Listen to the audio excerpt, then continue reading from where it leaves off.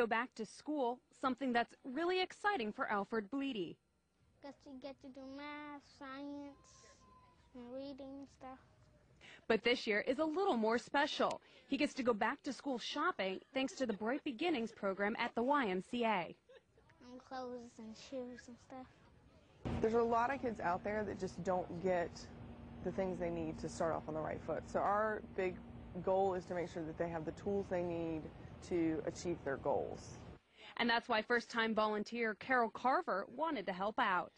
And it means a lot to me to go out and help these kids to get a good start to the beginning of the school year. And a good start is real important for any child. But one thing these kids won't have to worry about is school supplies.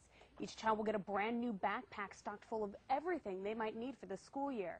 That way, their $125 can be spent on clothes. And they're set free in the store. So the volunteer has a list of their sizes and what items they need, and then they have usually about an hour, hour and a half to pick everything out, try it on. But this year, the YMCA got some extra help. American Express donated $10,000, enough money to help 350 kids.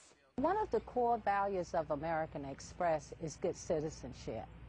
And with this Bright Beginnings program really fits into the giving thing of community service for American Express. And giving kids the opportunity to start the year off right. In Greensboro, Stephanie Stillwell, News 14, Carolina.